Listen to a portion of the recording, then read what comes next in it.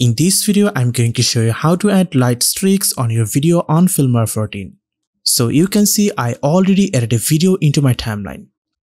So first of all, go to the effects section, then go to the voice effects, then go to the plus light and add this BCC plus streaks effect on your video.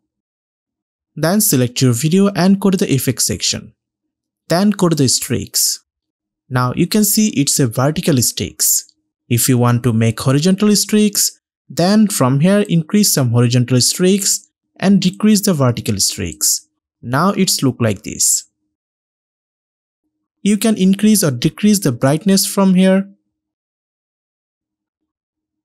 Then from here you can select color. I set it this color for now. Then open this matte drop down. You can set streak range and position according to your video. And you can see our streaks effect is now done. In this way you can make your streaks effect on Filmora 14. So hope you guys enjoy this video.